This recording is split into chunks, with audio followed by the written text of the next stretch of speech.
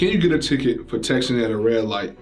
Hello, this is attorney Darrion Holloway with Shane Smith Law, and as you can see in this video, we're going to be discussing texting and driving.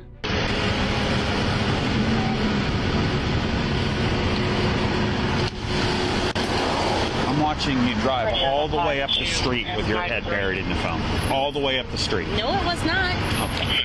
You know what? I'm going to go ahead and pull you over. I have it on my camera. I have everything. And, I mean, and don't tell me you're on directions.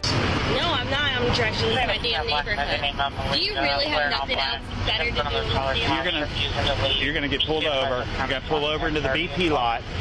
Pull up next to the behind that. Yes, ma'am. Nothing else to do in your damn day, do ya? I don't want to be killed by you, ma'am. Pull over into the BP lot. Just call me a douchebag. In most states, including North Carolina, it is illegal to text and drive. It actually falls under distracted driving.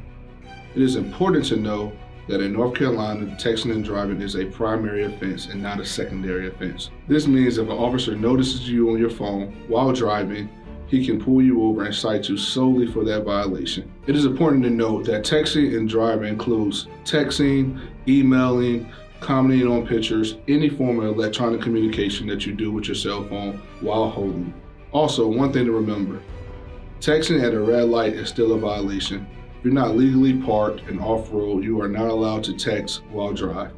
So pulling up to a red light and pulling your cell phone out and sending a few messages is, under law, illegal. The texting and driving law includes all motor vehicles which you need a license for.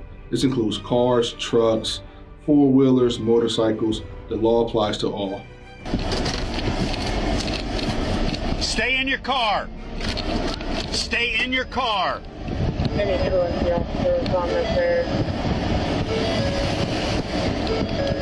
31.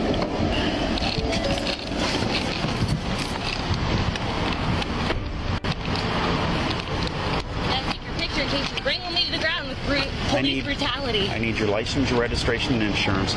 Can you please put your feet in and close the door? Why? Because it's for my safety and your safety. Well, you see my hands at all time. Is this against the law right there? Am I not allowed to have... I need your license, registration, and insurance, man.